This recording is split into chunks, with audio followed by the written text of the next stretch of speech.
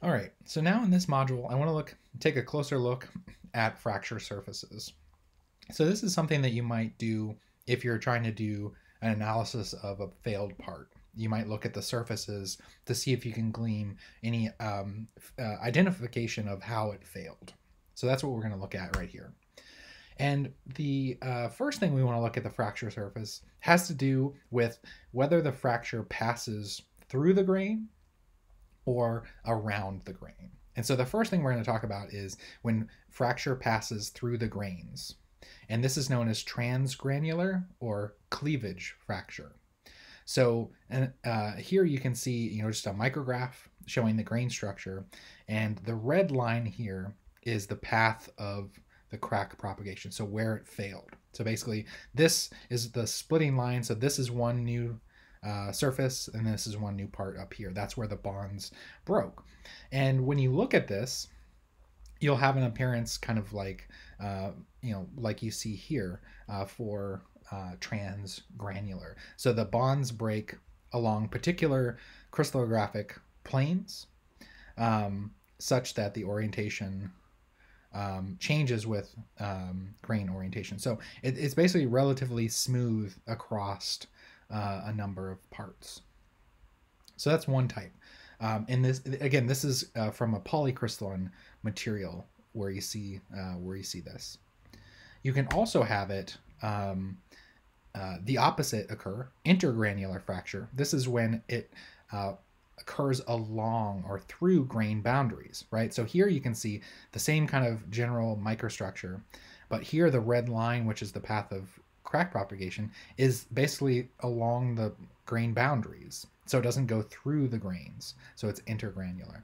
And so here, when you look at this, the result of these new surfaces, and this is what you can see here, you see that it's a very smooth surface, and you see basically what looks like grains. So, you're basically looking at the surface of the grain. And so you can see that kind of shape, and it's going to follow that structure. So it follows the grain structure. So that's a little bit different than here, where it's a little bit rougher. The actual surface is rougher, and it doesn't necessarily follow grain boundaries. So it's more, it still has some texture to it, but it's not following the grain structure as much as it's following the kind of path of crack propagation. So there's some more texture on the surface as well.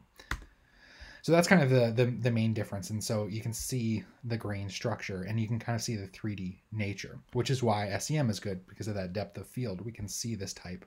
And again, this is a type of brittle fracture that occurs. All right, so let's look at some other kind of fracture surfaces and what we can get out of them.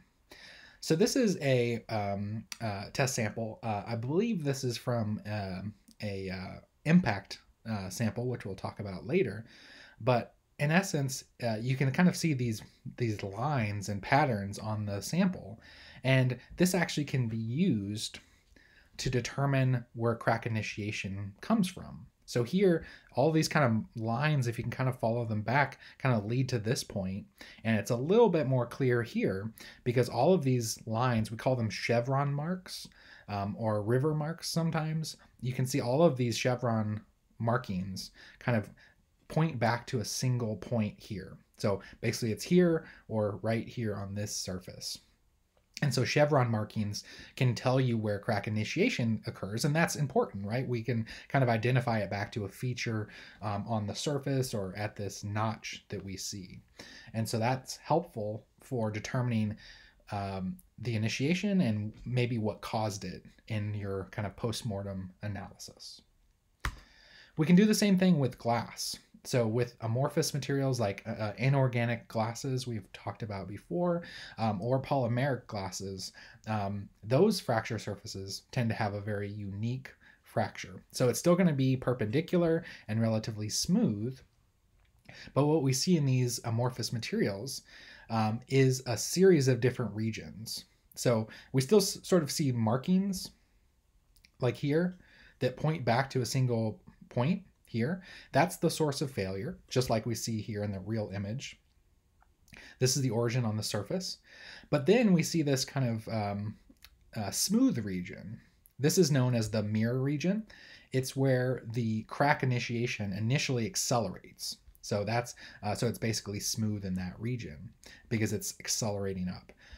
And then you get to a certain point where it stops being as smooth, and we call that the mist region because it kind of looks like mist and kind of spots, and it looks a little hazy.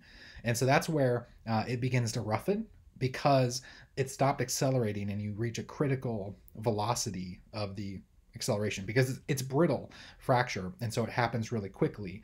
And so that's where you've basically reached that acceleration. And so it becomes more roughened.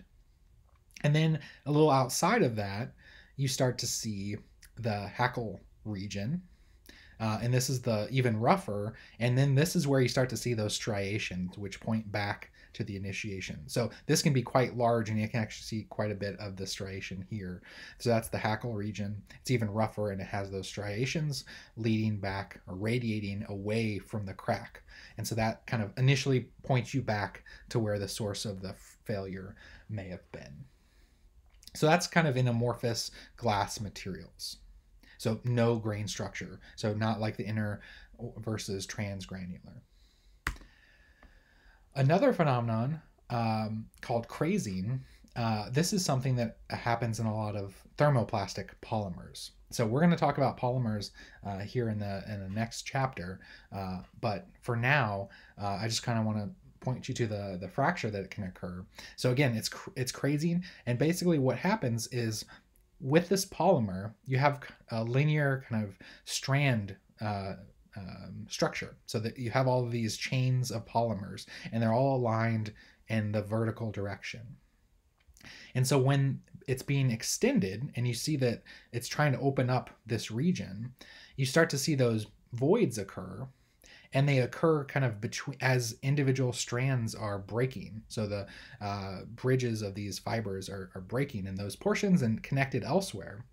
And so then eventually at some point, these are all going to kind of connect up. It's going to have this sort of jagged tooth phenomenon.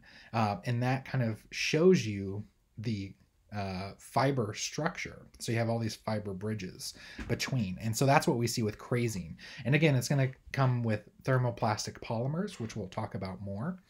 But it's still from the plastic deformation of those materials. It's just a little bit different mechanism than what we see in metals because of the molecular structure, the long molecules of polymers that we see. And the interesting thing here is that when these voids are occurring, we can still support a load in between. So again, it's one of those things that makes polymers unique in that, you know, we still have the start of failure occurring, but it's able to withstand a certain load. And so that's going to give it resistance to failure and what we term fracture toughness here in a bit.